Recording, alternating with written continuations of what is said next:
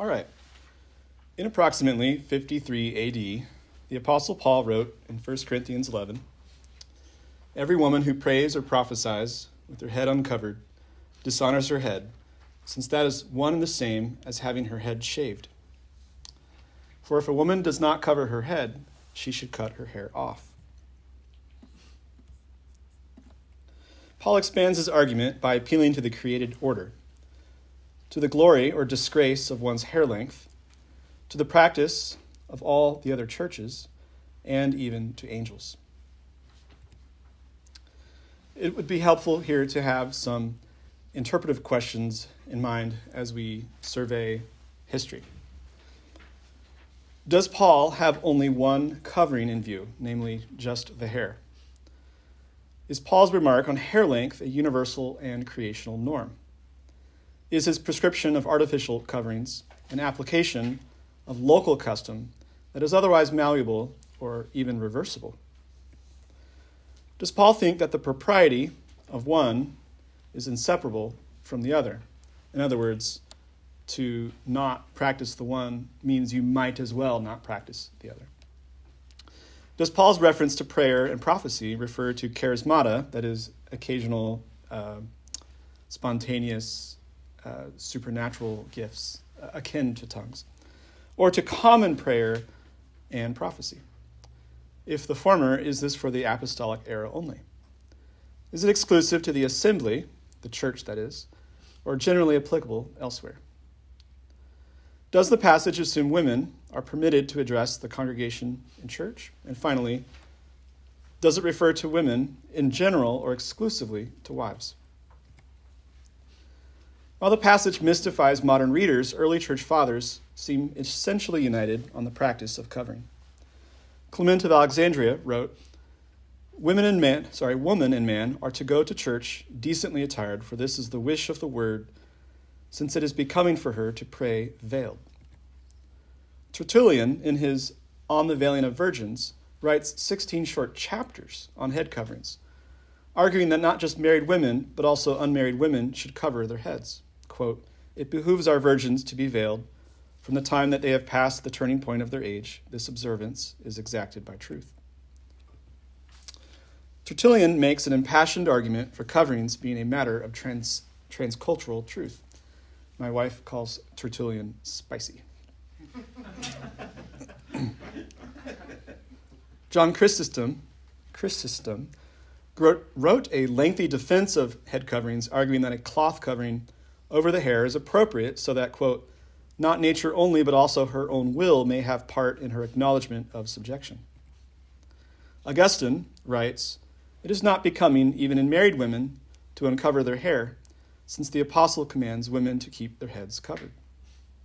Subsequent to Augustine, various church councils and synods prescribed head coverings for women and the uncovering of heads for men, especially at church gatherings.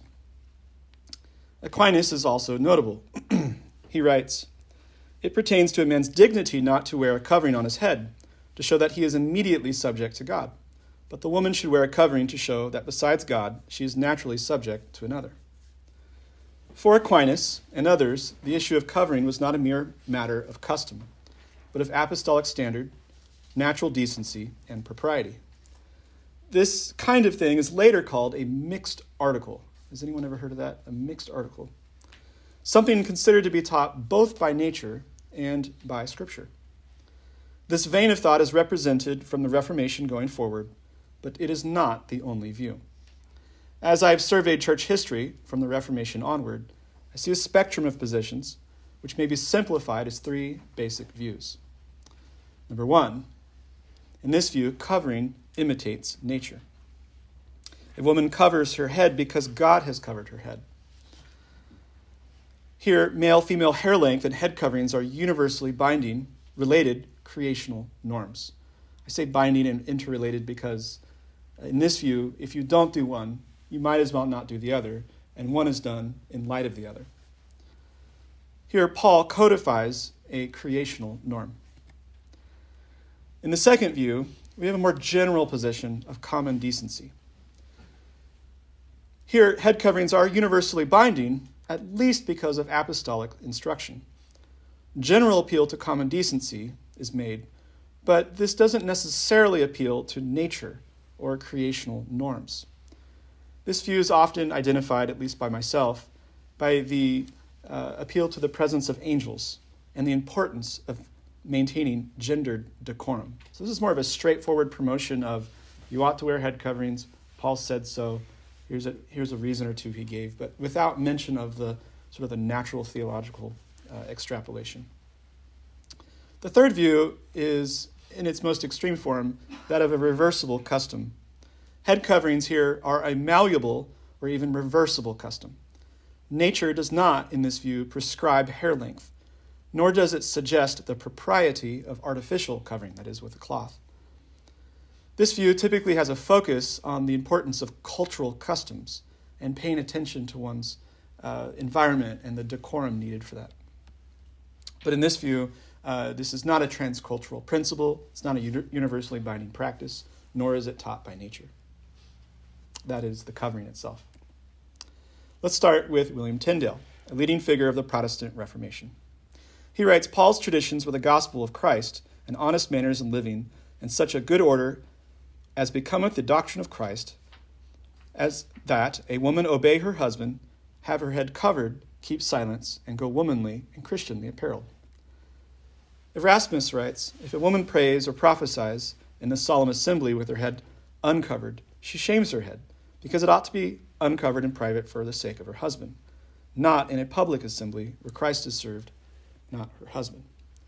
John Colet, I'm not sure how to say that, a friend of Erasmus and an early leader of Christian humanism, writes, Paul says that women are naturally inclined to take care of their hair, and that human customs ought to imitate nature. It's a really good signal of the first view that I mentioned.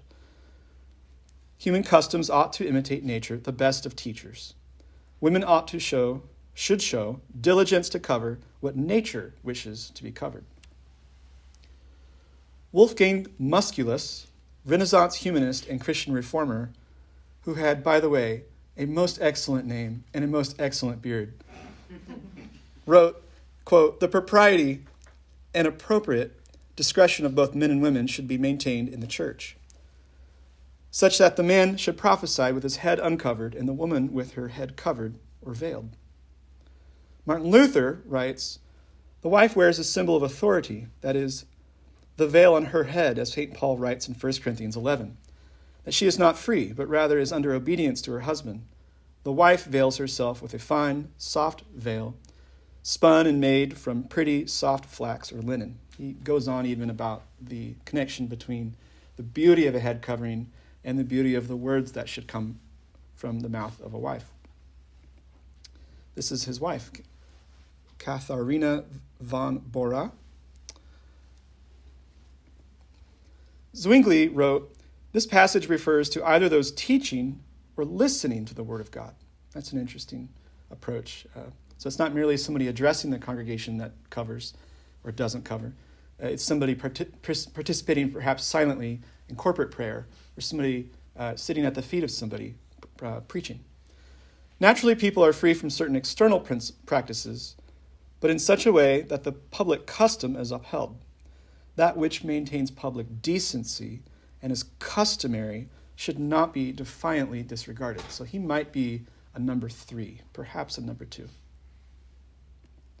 John Calvin writes, what was at that time in common use by universal consent and custom, he speaks as being natural.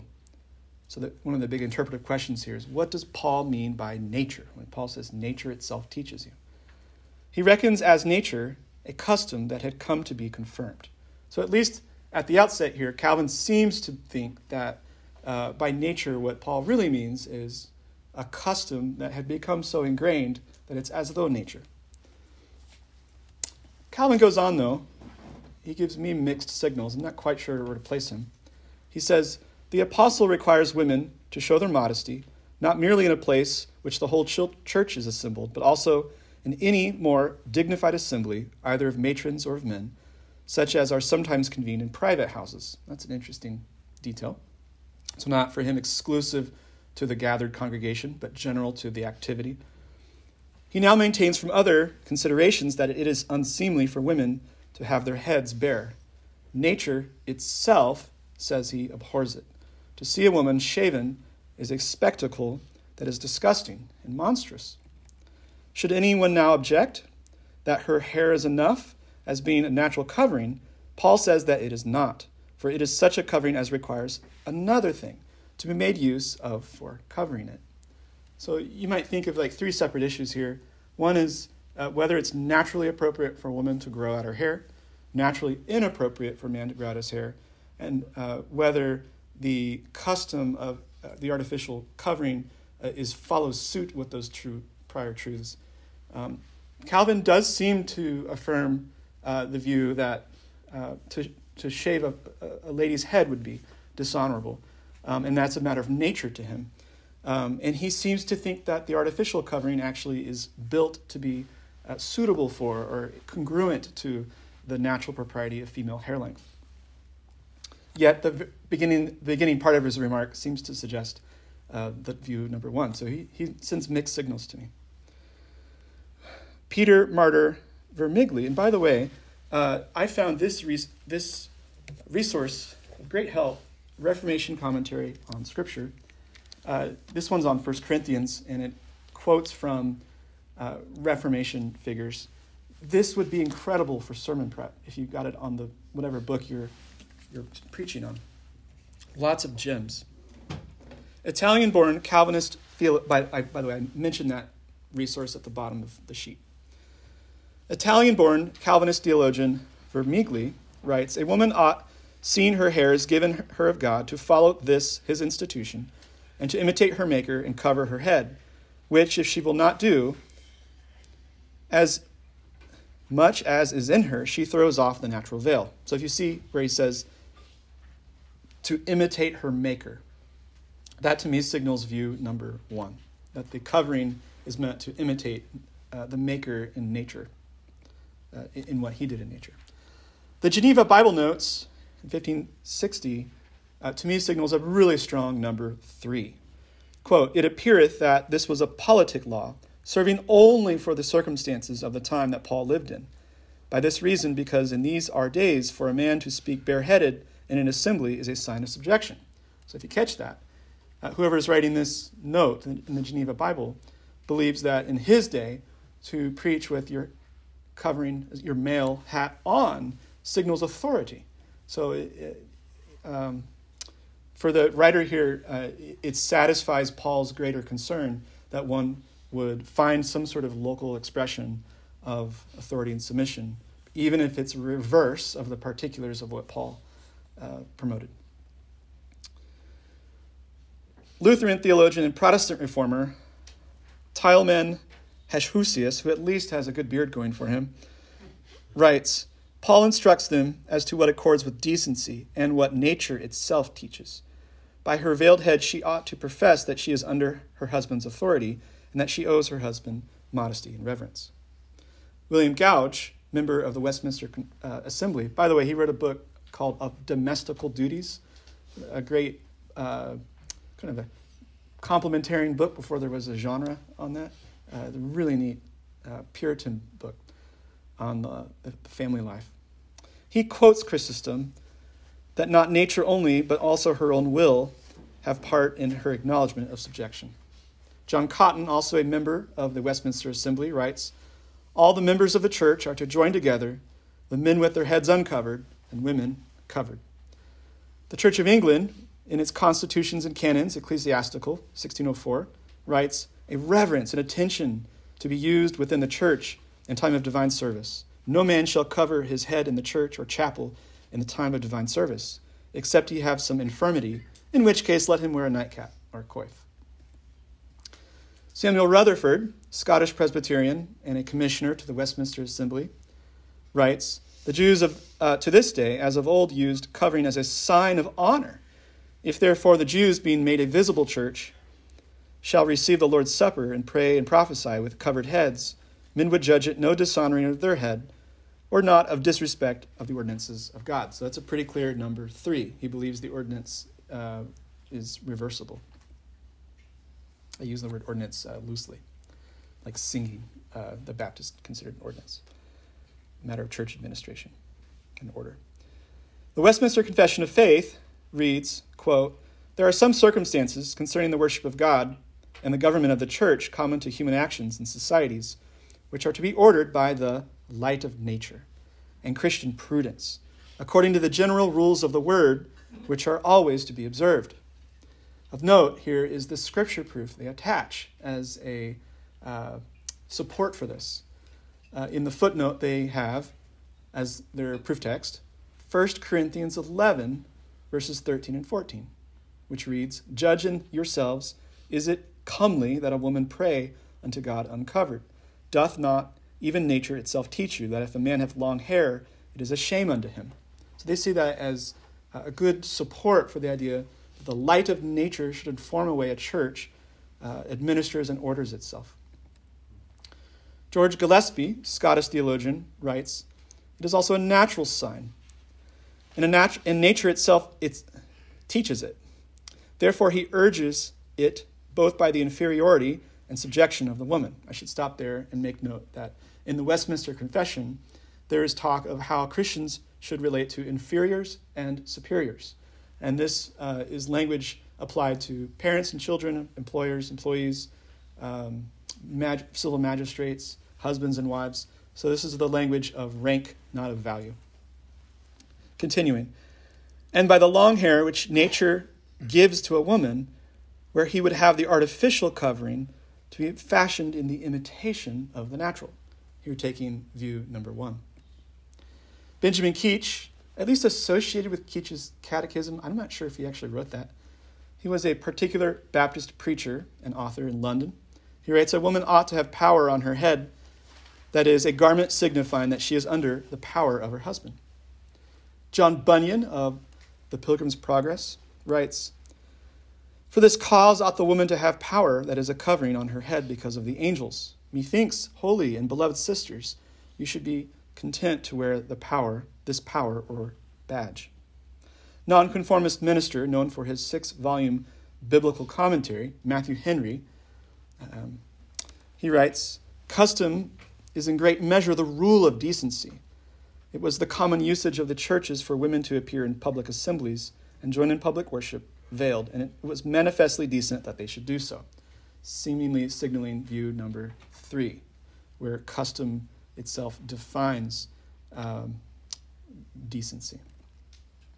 English Calvinist Baptist pastor John Gill writes, "Everyone knows how dishonorable and scandalous it is for a woman to have her head shaved.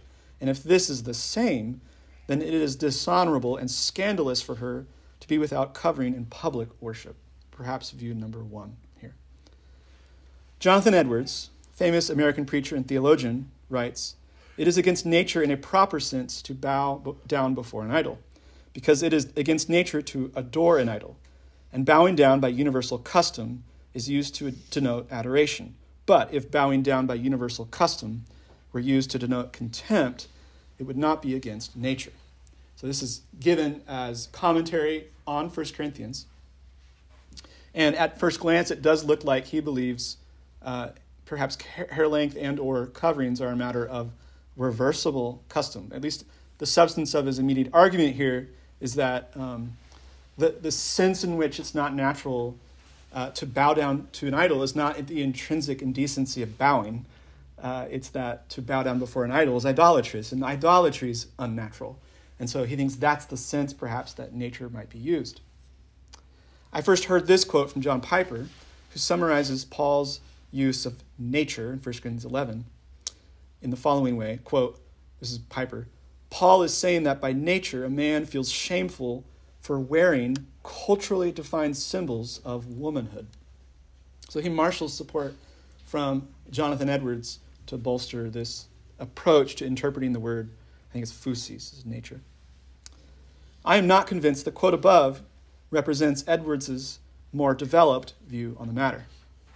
I later found where Edwards expanded his thoughts, writing over 100 pages on the issue of hair length and head coverings. He continues elsewhere here on long hair. "I will show how it was and is against nature or the dictates of natural reason. The soberest part of the world everywhere, Jews and infidels, as well as Christians, wear not their hair at an extravagant length, speaking of men. Nature or right reason forbids the wearing of long hair to men because that is against the laws of natural decency and comeliness. An appeal to nature is a comprehensive topic, and you may understand it by the general dictate of natural reason and the particular law of nature concerning the distinction of sexes, and also usage and custom, which is a second nature. As I read Edwards in this treatise, Paul's appeal to nature packs a cumulative punch. It is not a sheer appeal to reversible custom. Rather, it includes, 1, that nature itself teaches men not to grow out their hair, at least inordinately long. He goes on and on about what that might mean. 2, the general principle of maintaining distinction between the sexes.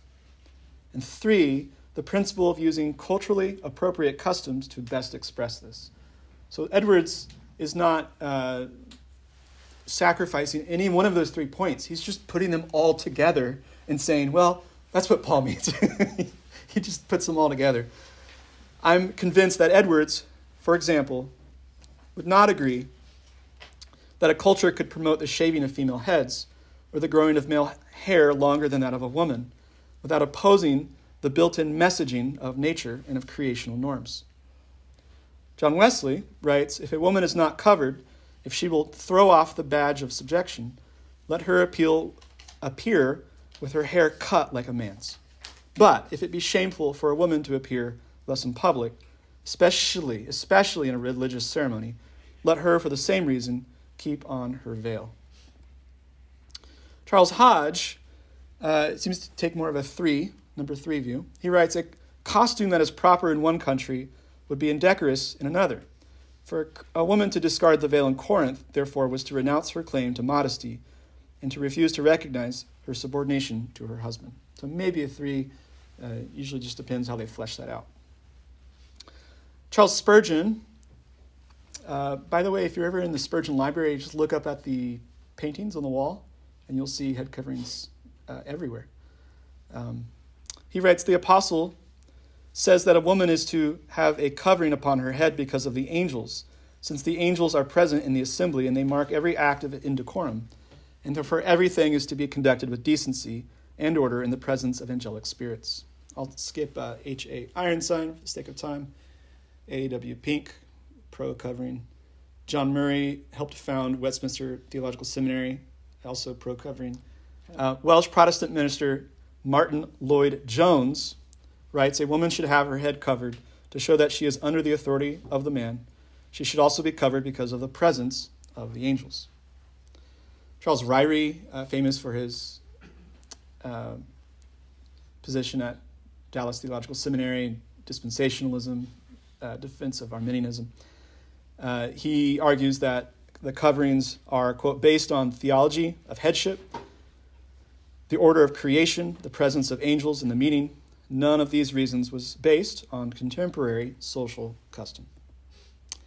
In 1968, the National Organization of Women, for Women, put out a statement. You could read this on their website still today.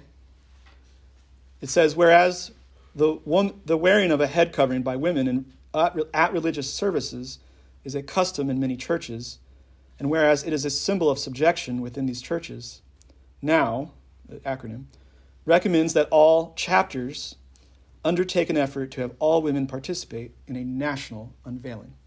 So you can read at this time newspaper articles of this uncovering effort at helping those with the more modern view of gender celebrate that by throwing off the veil.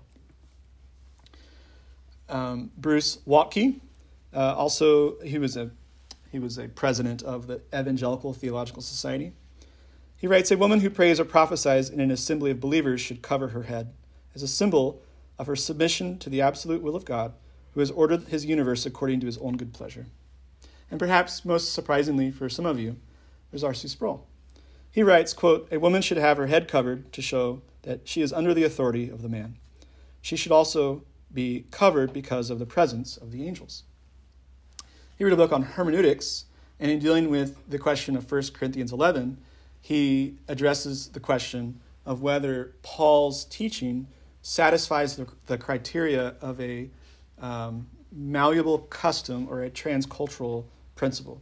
And he argues that there is more than enough criteria for this being a durable principle that lasts. He writes, "The wearing of fabric head coverings in worship was universally the practice of Christian women until the 20th century.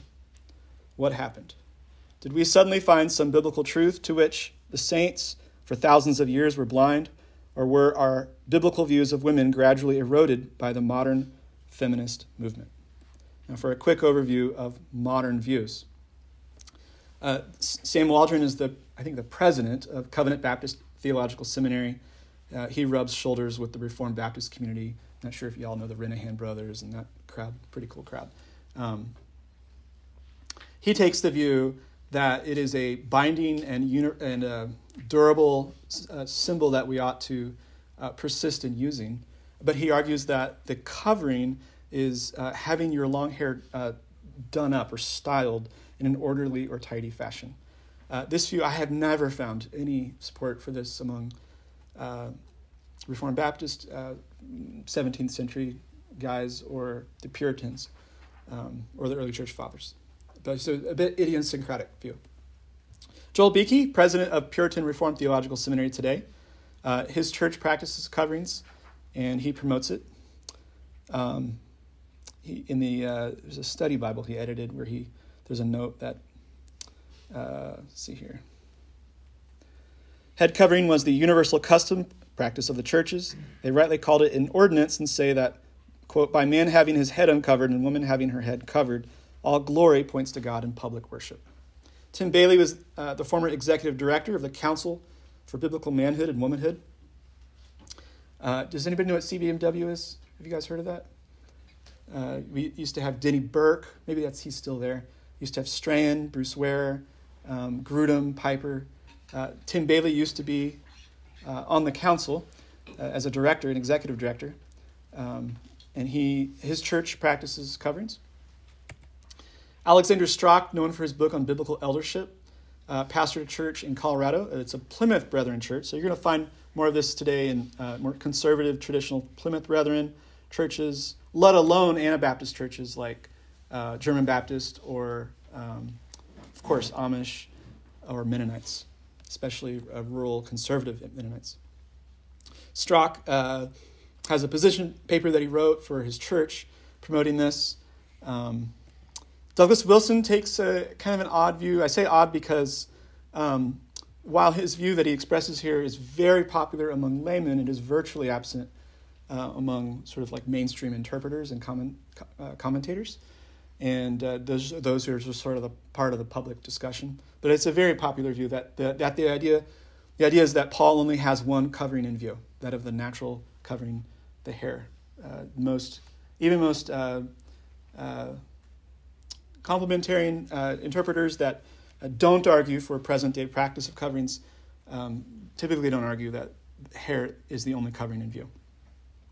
Wayne Grudem writes, "Today we obey the head covering commands for women in 1 Corinthians 11 by encouraging married women to wear whatever symbolizes being married in their own cultures." So I assume that could be like a wedding ring. That typically is the go-to in essays like that. Daniel B. Wallace, does anybody recognize him from Greek? He wrote a Greek syntax book called Beyond the Basics, popular at Dallas Theological Seminary.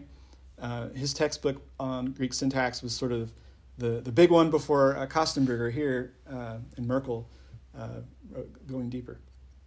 He wrote a long essay on 1 Corinthians 11 and head coverings, where he concludes that the symbol today, at least having a distinct symbol for headship and submission, is something transculturally and durably binding upon believers. He writes, "In attempting to fulfill the spirit of the apostles' instructions, not just his words, some suitable substitute symbol needs to be found. I think the wearing of a modest dress is an appropriate symbol."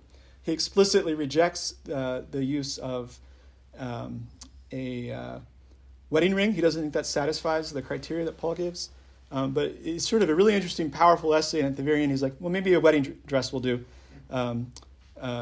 Some would argue that this doesn't satisfy the criteria of being perhaps toggleable, because it seems like something that could be taken off or on. Symmetric is something that it's the kind of thing that, when this event happens, one has it and one doesn't.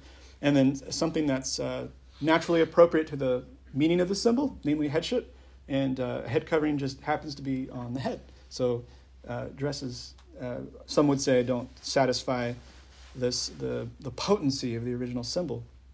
But Wallace at least says we ought to find a replacement symbol today. But the question is, well, what would the modern evangelical church choose? A very popular egalitarian, Craig Keener, writes, although many churches would use arguments from the order of creation to demand the subordination of women in all cultures, very few accept Paul's arguments in 1 Corinthians 11 as valid for covering women's heads in all churches. We take the argument as transculturally applicable in one case, 1 Timothy 2, but not in the other, 1 Corinthians 11. This seems very strange indeed. The heart of this is that Paul in 1 Timothy 2, with respect to authority and submission and teaching and silence, appeals to creation. And the idea is that if Paul is appealing to something so creational or natural and not to some artifact of culture, then we ought to take this as something that we ought to tremble before we sort of give it up. And Keener, an egalitarian, will take the sort of a cultural, reductive view of both texts. And he argues that complementarians are ultimately inconsistent by Paul's appeal to nature and creation of 1 Timothy 2, but are ultimately arguing that this is a malleable cultural matter in 1 Corinthians 11. Benjamin Merkle is sort of the go-to guy today in the TGC. He has an academic article out responding to this sort of argument. He writes, Paul's argument from creation, which demonstrates men and women are distinct, cannot be culturally relegated. The application of this principle, i.e. head coverings, then, can and does change with culture. If I get the essence of his TGC article, which summarizes his academic article, is that it's that Paul's argument for head coverings, you can't draw a straight line between that and the order of creation. He argues that you roundabout get from order of creation to head coverings, and if it were a straighter line, so to speak, we could make the same kind of arguments we do with 1 Corinthians 2. Then there's Stephen Wedgeworth, popular Desiring God writer, thinker, and he looks at 1 Corinthians 11 as teaching that we as evangelicals ought to pay special attention to decorum, that as evangelicals perhaps we have lost sight of the idea of thinking carefully about decorum in the gathered assembly, that we ought to have some sort of gendered distinction in the way that we think about presenting ourselves in the gathering, and that we ought to utilize symbols as they're available. So there are cultural echoes of head coverings today. Many of you take off your hats when you pray or sing the national anthem. And there is a modern movement among evangelicals and Protestants to recover head coverings. One of them is called, markets itself as the head covering movement.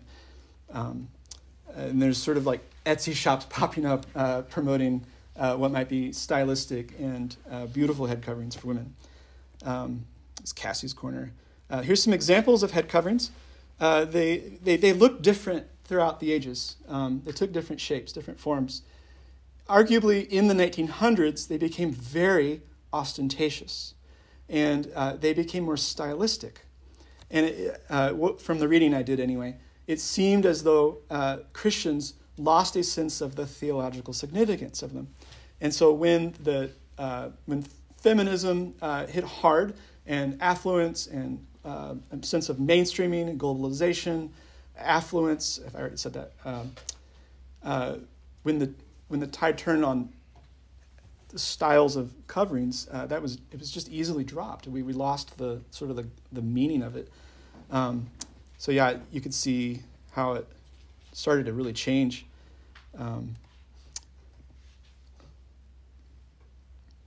One of the most interesting questions for me, which I did not get the chance to chase out as much as I wanted to, is why did this drop in the 1800s?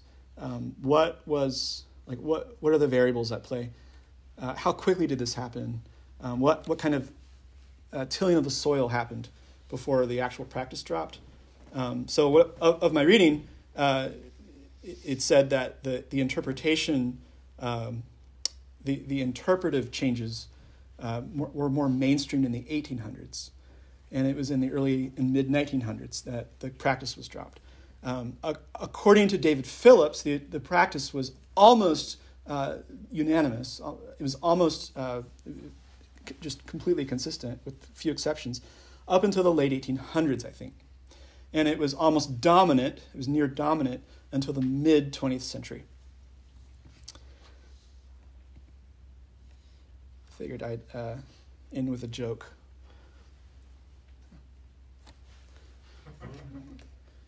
Do you have any questions? How much of it is more of a me-based question. Based on your research and understanding of the current church, where it's headed, how much of a hill to die on, or like matter of significance is this moving forward? Like, if one argument from the head covering movement is that it might be that today, in the absence of sane thinking about gender, the recovery of a symbol is exactly what we need, because it confronts us with the reality of the order of creation. So it might be much like the Salvation Army Church across the street does not practice baptism. And they argue that the meaning of the symbol matters more than the symbol itself. Whereas we might respond as Protestants that God designed the symbol to keep our attention on the meaning of the symbol.